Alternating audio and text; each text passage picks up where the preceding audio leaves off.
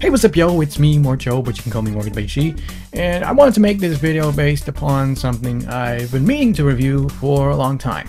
A while back, I took a look at my AV Famicom, and even further than that, I did live streams playing my original Famicom back when I got my first ever drive, which I don't know anymore, but we'll come back to that later. Today I want to take a look at something else that was Famicom related and got me into retro import gaming quite a long time ago.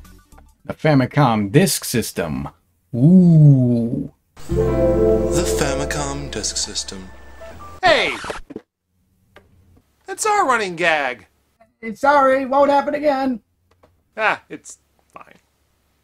Anyway, in this video I'm not just going to take a look at the Famicom Disk System itself, but I'm also going to be reviewing some games that I own on the Famicom system and a few more that I couldn't get time for this video. So instead I'll be playing them from my EverDrive. But before I do, I want to point out something first. No, I'm not capturing these through an emulator since, well, it just doesn't feel right.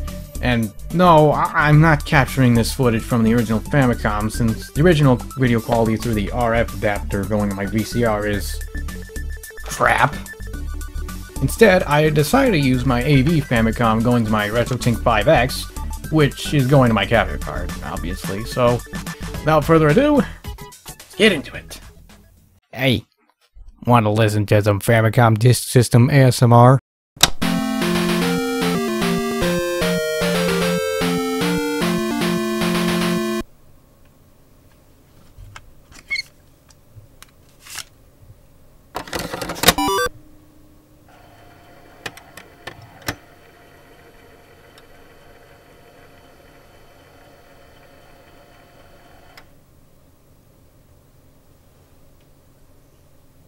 The first game we're going to talk about is Super Mario Bros. There was also a cartridge version which I also own, but there's a difference between the two. For those who don't know, there's a secret glitch that allows you to enter the minus worlds. If you go to world 1-2, you'll have to break a couple of bricks near the last warp pipe and make an arc-shaped backwards jump while crouching towards the left. If you succeed and enter the first warp pipe before the warp zone text appears, you'll be greeted to the -1 world. In the cartridge version, it's just the infamous loop that's just a broken duplicate of World 2-2. But in the Disk System version, it's not just a single loop, it's its own world with 3 levels! -1 being a broken duplicate of 1-3, -2 being a fixed duplicate of 2-3, and lastly, -3 being another broken duplicate, but this time of World 4-4. And if you beat the last minus world, you unlock the Super Mode, which replaces the Goombas with Fuzzy Beetles. This can also be achieved by beating the game properly, but aside from all that minus world talk, it's pretty much the same as the cartridge version. And no, the ending music track from the Lost Levels isn't here in the Disk System version. Speaking of Lost Levels, I have Super Mario Bros. 2 on the other side of my Super Mario Bros. Disc. And unlike the first game, there are some graphical differences as well as a new mode where you play as Luigi with less traction and higher jumping. Oh yeah, there's no 2-player mode. But can I just say something? This game is hard AF! Assuming you know what that means, but if you don't, AF usually means is frick. So it's like I'm saying this game is, well, I think you know by now. The farthest I have gotten in this game, without any continues, was up to 3-4 when playing as Mario. But with Luigi, I can go only as far as 2-2. Oh, because I missed that frickin' jump! You know what? Screw it!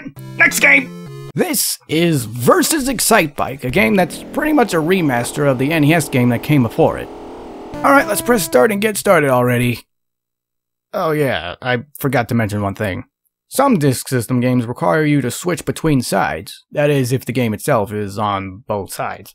And I gotta say, this game is actually really good. Basically, you play as this motorcyclist and race across a bunch of racetracks. First there's a qualifying level, and then there's the actual level for each track you play on. There's also a versus mode, hence the name Versus Excitebike, which I couldn't demonstrate, and also the track editor is much more improved over the NES game. It's a shame it never came out in the States, but hey, if you ever have a Disk System yourself, this game is worth it. Trust me. Alright, let's move on now. Up next we got Famicom 3D Hot Rally. This was a sequel to another game on the Disk System that wasn't as great. But we'll probably get to that another time. Or not. Fun fact, this game came on a blue disc, with a shutter, while other Famicom Disk System games came on yellow discs instead. Heck, some games came on pink Oh, no, wait, that was a disc checker software, never mind. Anyway, coming back to Famicom 3D Hot Rally, this game is actually very unique, almost like a precursor to the Mario Kart series. Coming into the gameplay, you have a choice of 3 cars and 3 racetracks. When you pick your car and the racetrack you want to, race on, you'll have to try to get through as many checkpoints as possible until the end of the racetrack. If you don't, it's game over. And also, if you collect 8 of these H things, you'll unlock this hot mode, which makes you go super speeds! Overall, this game is one of the best on the Disk System, and, best of all, this game is compatible with the Famicom 3D system. Which I couldn't get in time in this video, but oh well. Maybe I'll review this thing another time. Next game. Next up we got... I can't read it. Hang on! Ah, okay. This game is called The Mysterious Murasame Castle, a game where I'm assuming you play as this samurai warrior who... well, I couldn't figure that out yet. But I'm sure if I play this long enough, I'll find out soon enough. Overall, this game is pretty easy. Some of the ninja enemies are easy to defeat, while others are a little pumped to the extreme. If that makes sense. It's sort of like a Zelda-esque game. In fact, the screen layout is pretty much the same as the first Legend of Zelda game, which we'll cover later in the video. Aside from that, this game is great. Moving on now. Okay, remember when I said earlier in the video that I don't own my first EverDrive anymore? Well, the reason for that was so I can upgrade to the N8 Pro. And one of the many perks of owning an EverDrive was that you could play your Disk System games without the need of the Disk System itself, which is actually convenient if you're playing your Famicom on a super small entertainment center. Or you could just play your games on a twin Famicom. Anyway, going back to the EverDrive, since I've gone through all the games I own physically on the Disk System, let's move on to a couple fan favorites on the Disk System that I couldn't get in time for this video. Nintendo's lawyers might come after me, so to prevent that, I'm just gonna say this. Don't pirate video games. Unless you have good reason. Anyway, aside from that, let's move on. This is The Legend of Zelda, and just like the first Super Mario Bros., there was also a cartridge version. Which I don't own, but I do own the same game on the 3DS and Wii U's Virtual Console. Anyway, getting into the gameplay, you start off playing as Link and you have to rescue Princess Zelda and save the Kingdom of Hyrule while defeating the evil wizard Ganon. But before you do that, there's a bunch of stuff you need to do first, such as getting the rings and the extra swords and all that stuff. But aside from that, this game's really good. I've actually beaten this game before, which took me more than a week, and probably longer if YouTube hadn't existed. But regardless, I've enjoyed this game, and I'm glad I got to review it. Alright, last game, here we go. Saving the best for last, it's Metroid. A game that's pretty decent, actually, but kind of hard to get through. Anyway, in this game you play as a bounty hunter named Samus and have to find and defeat the pterodactyl-like monster named Ridley. I didn't know where I was going when I played this game, but hey, at least I got a few items for my personal save when I was recording the footage. But in all honesty, I could never figure this game out.